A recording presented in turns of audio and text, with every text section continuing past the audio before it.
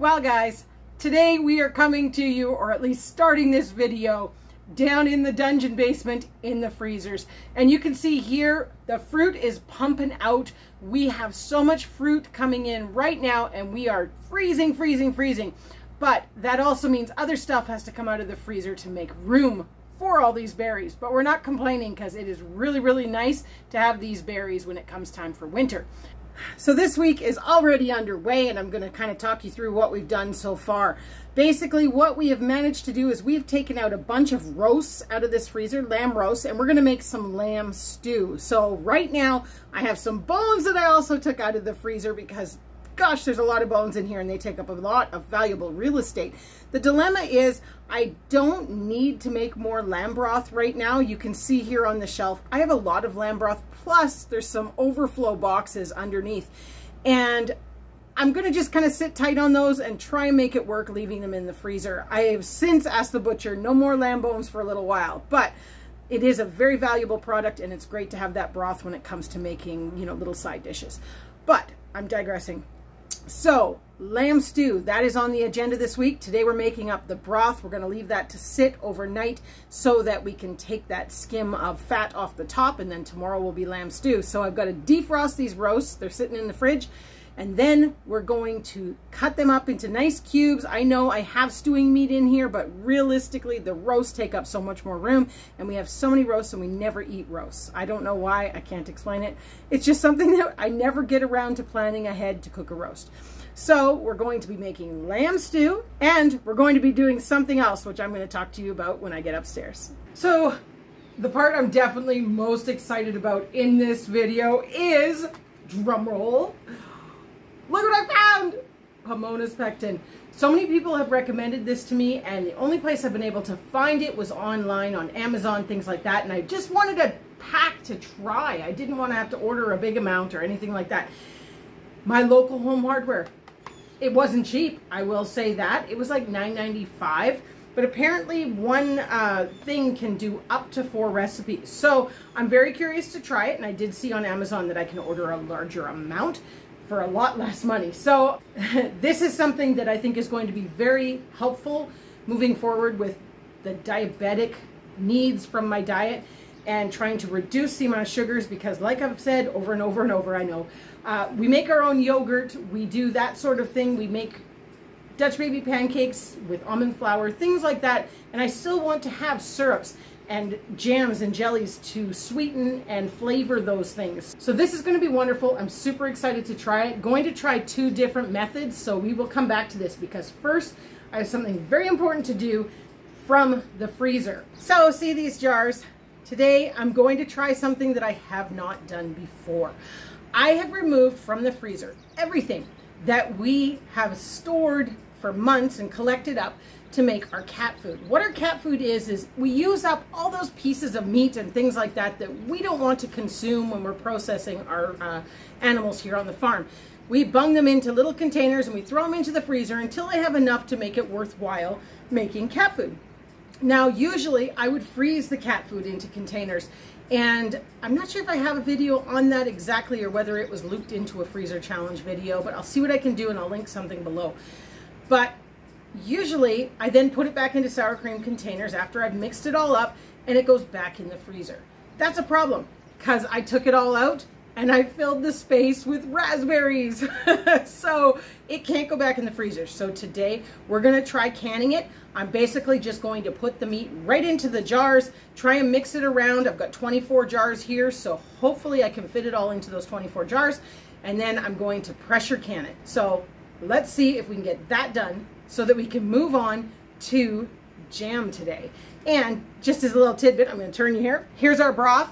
I've already turned it off and it's just sitting here for now. I'm going to get these bones out.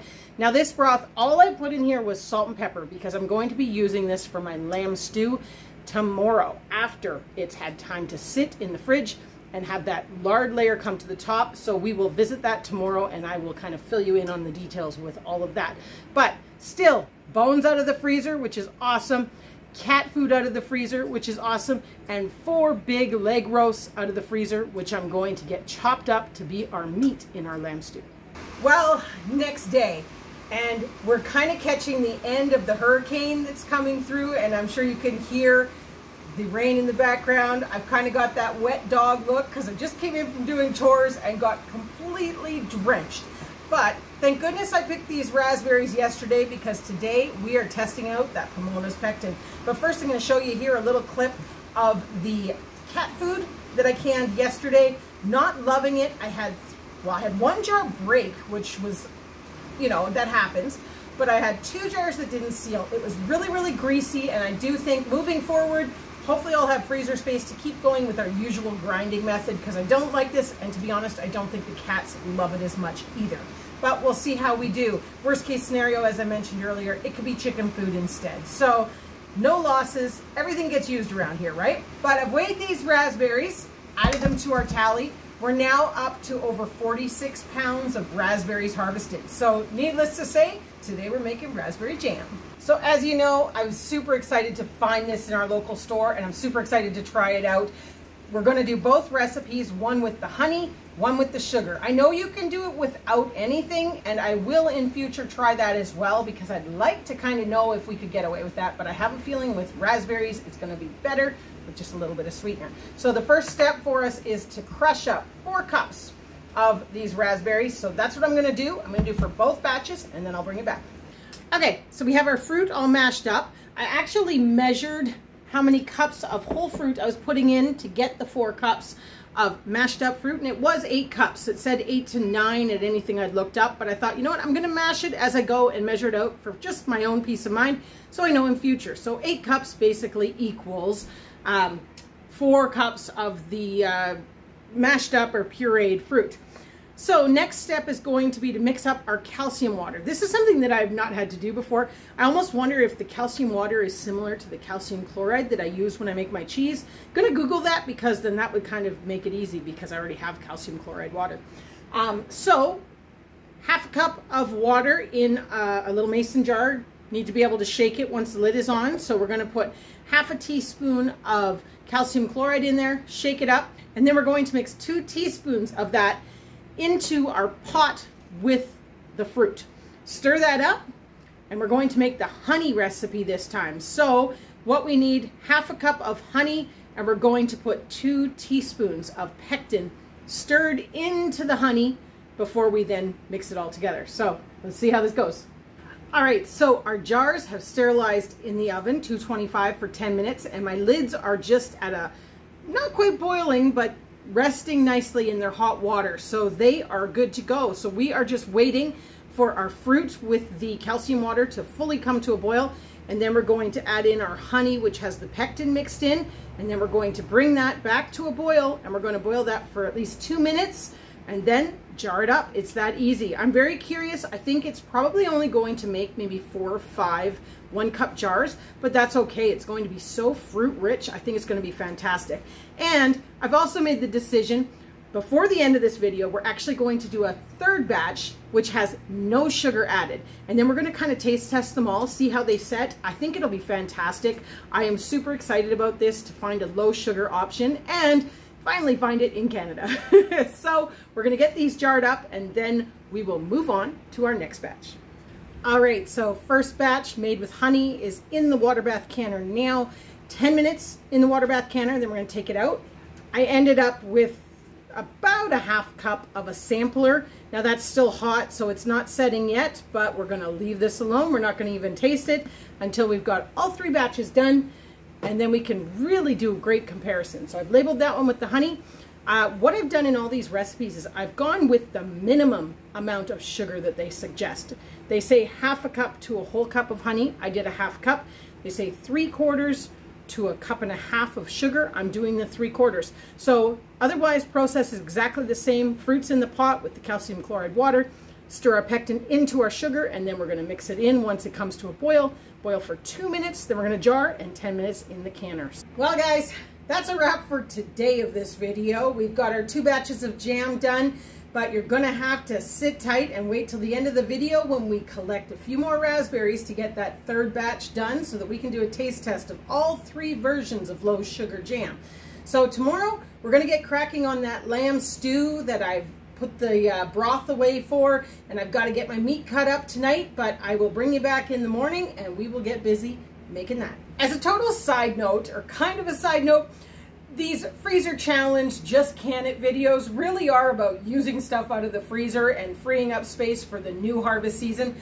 But I view keeping these raspberries from going in the freezer right now is just as important for saving space in that freezer. Well guys, we are on to crazy things today. It is 36 degrees outside. That's Celsius. I don't know what that is in Fahrenheit. I'm really terrible at calculating, but I'll write it down on the bottom if I remember. But that lamb stew still has to be done. We got everything organized and chopped up yesterday thanks to James. He did a great job on all of those vegetables, and him and Alex are just finishing up doing our potatoes for this. We didn't cut them up ahead of time because I didn't want them browning. But interestingly enough, we are using the last of our own homegrown potatoes from 2023. Alex just calculated it for me. That's almost 97 degrees Fahrenheit. So now I don't have to remember to come back and write that down. So we browned off our meat. Now we're going to get everything into our big pot. For this recipe, as I said, not going to go into any great detail, but you need 8 cups carrots, 4 cups onions, 4 cups celery, 12 cups of potatoes, your 5 to, we're putting in 7 pounds of meat, and a few other things that we're going to kind of touch on. But I do have a video that I will link above that has a bit more detail on the making of this stew. We're just going to kind of whip through it here, and we're just showing you once again what we're getting up to empty that freezer and get some stuff on the shelves before the Every Bit Counts challenge. Wow, is it warm? I have a nice cool cloth and I just keep dabbing like this. We don't have air conditioning, so really I try to avoid doing this canning in the middle of this heat, but I'd already started this project when it was cooler, and we've got to get it finished or it's all wasted. So first thing we need to do is take the lard off the top because we're going to store that for future use. I will melt it down and get it into some jars nice and clean, but underneath this layer is that lamb broth, which we're going to be putting into our pot along with all the other ingredients. Very simple recipe. We're just going to bung everything in the pot, bring it to a boil, and can it. That's it. All right, so you can see there we got a nice little layer of the clean lard. We've got a big pot of our lamb broth. You can use water in this recipe if you don't have bones to make lamb broth. It's not a big deal. We just do it for the extra flavor. So we're going to set this aside, get everything in our big pot, and then pour it on top and bring it to a boil. So I apologize if the fan is making too much noise, but there's no way we could do this without the fan on today. Every time I go to shut it off, it's just like, oh, dying. Anyways, so the only other thing that's to go into this is our salt, pepper, and thyme. And I am fortunate to be able to pick it out of the garden this time of year. No pun intended with the multiple sayings of thyme. But then we're going to stir this and see. As you saw, I basically put in about, I'm going to say 2.5 liters of liquid. I have a feeling I'm going to have to add some water to this. It's a lot in the pot. Now, one thing many of you will know from following along with my previous videos, I always make more than I need. This is a big batch of stew.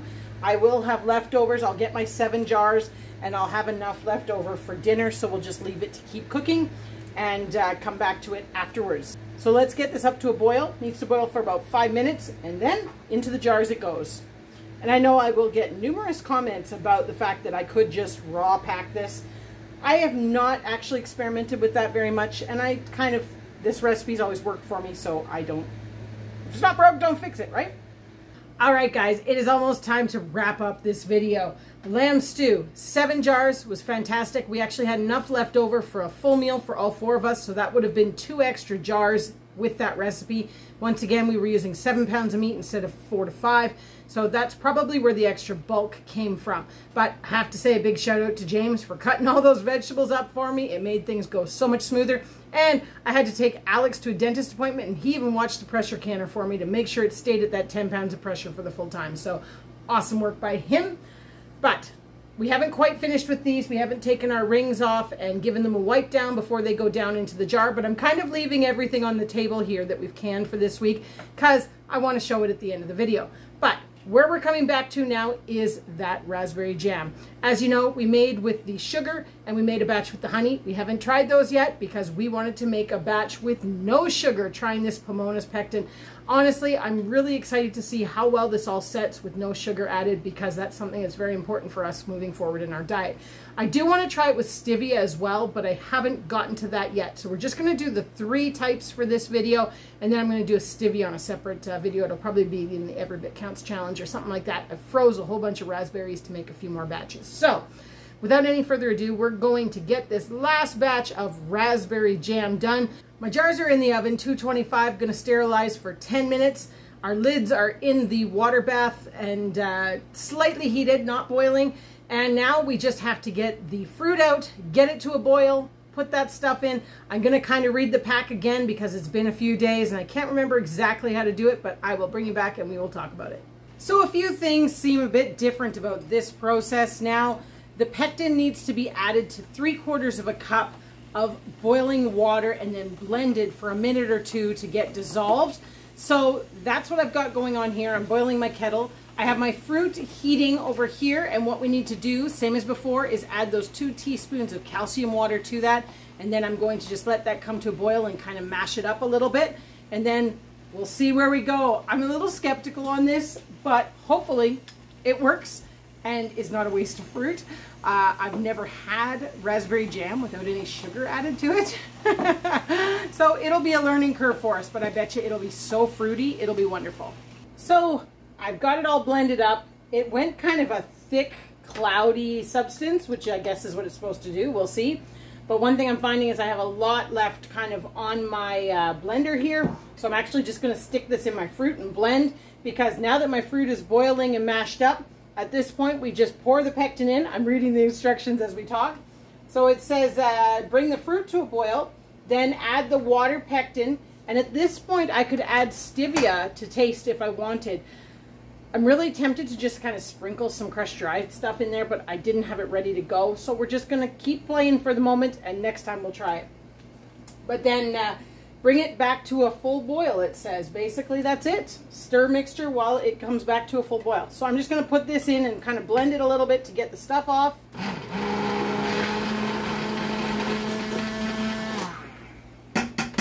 Just like that. Going to have my handy dandy spatula here, and we're going to just get this in here and start stirring.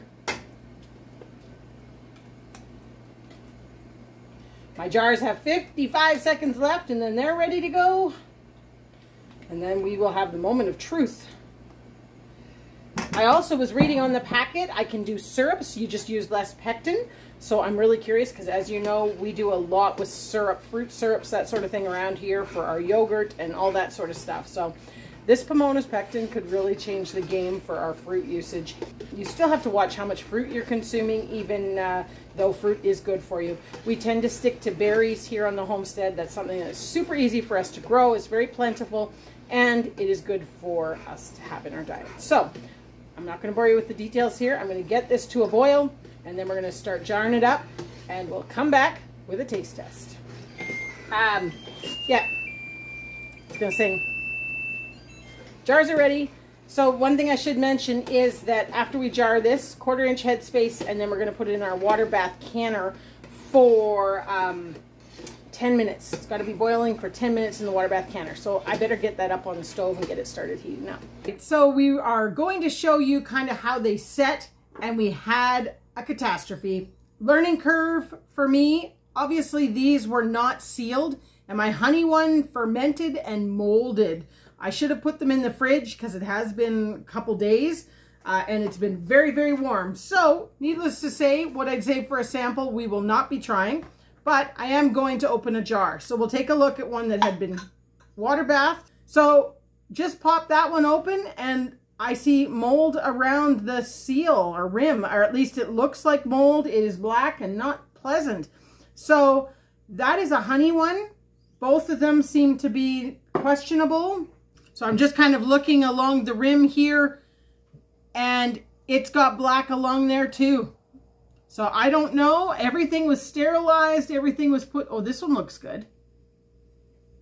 So the honey one, for some reason, didn't do as well, obviously, as the sugar one. I don't see any black on the sugar.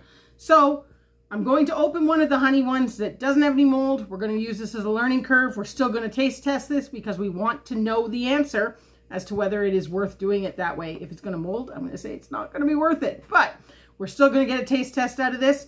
And our most recent batch here, which I just popped my partial jar, is the one that had no pectin. So here we go. All right, so we kind of got distracted by the mold on the honey. So I just wanted to show you, they did set, no problem at all. The sugar one was the least amount of set, but also again, this didn't get properly sealed and I'd left it out. So maybe one of the jars would be better, but I'm not opening them because they actually don't seem to have any mold on the rim. Honey, pretty much out, but we're still going to taste test from one of the jars that looked okay. Chris is skeptical, but I'm still going to roll with it. So I'm going to smell it before we eat it. Right? There we go. Which one's this one? You said you didn't want to know. Okay.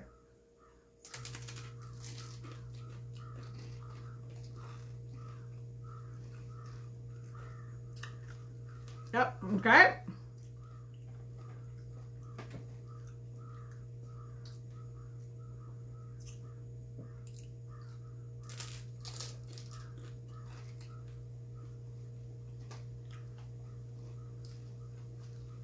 Okay.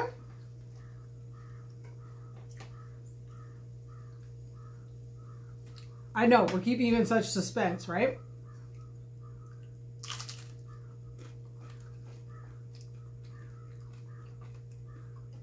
Okay. I know which one I like the best. I think it was number 1. No, mine was number 2. Second one for me was the best one. So which was which? The first one was no sugar. Didn't like that. That was way too tart for my liking. And the other one was the sugar? And this was the sugar. And the last one was the honey. Now, interestingly enough, the honey one is the one that went the most gelled consistency like a normal jam. Now, it had a bit of a strange taste to me, which could have been that it's all off. As Chris mentioned, we use, it's raw. It's raw honey. And maybe there just was something in there. We'll do some looking into it as to why that may be. It shouldn't have done that, but it may be out for us because to buy the product and lose the jam. Yeah, honey's not cheap, and to have it not work doesn't really do well for me. But I have to say the one with only 3/4 cup of sugar is fantastic. I really like it. As long as it stays good in the jars and doesn't mold or anything. I went through the same, you saw it, I went through the same process for all of them. So for the honey one to mold and nothing else, then that says there's an issue with the honey. But if the sugar ones stay good, I did get 6 250 ml jars and 1 small 125. And that was only 3/4 cup of sugar. So that's pretty fantastic. And I'm willing to kind of play with that a little bit. But I think for me, it's still going to be with sugar, but a lot less of it. So just as a quick little side note, we popped open a properly sealed and water bath can sugar jam because Chris mentioned that he thought the one that I'd kept on the table was a little bit fermented tasting. And this one tastes fantastic. And look at the clean lid. Exactly the same process as the honey. And the honey certainly did not produce a clean lid. Unfortunately, that means that we have 5 jars of wasted food. But it was all worth it. It was an experiment. I am still very, very pleased with the Pomona's Pectin in the sense of the low sugar jam. I didn't love the one with no sugar added. Chris didn't mind it. So earlier in the video, I talked about the expense of buying the Pomona's Pectin. And at $9.95, it seems steep. But because I can get 4 batches of jam out of that, or extra other stuff if I so desire, that really does bring it down to being cheaper than the regular Pectin, especially when you consider it's like 1/6 of the amount of sugar going into these jams. So as long as that sugar one stays sealed, stays unmoldy, and tastes great when I open it, Pomona's is going to be a win. So we're going to visit that again 1 month's time. I'm going to check those sugar. I'm going to open a new one and we're going to see how it is. So all in all, we had a little bit of disappointment with this week and this Justcanit with my jam. That's okay. But another thing I wanted to touch on is in the last Every Bit Counts video, I talked about the fact I was going to start my jars because we've been dehydrating like mad. So I've already got some basil, stingy nettle, and some mint going in these jars. It's not going to take long to fill a couple. So that is also on the agenda as we keep going forward, getting ready for Every Bit Counts.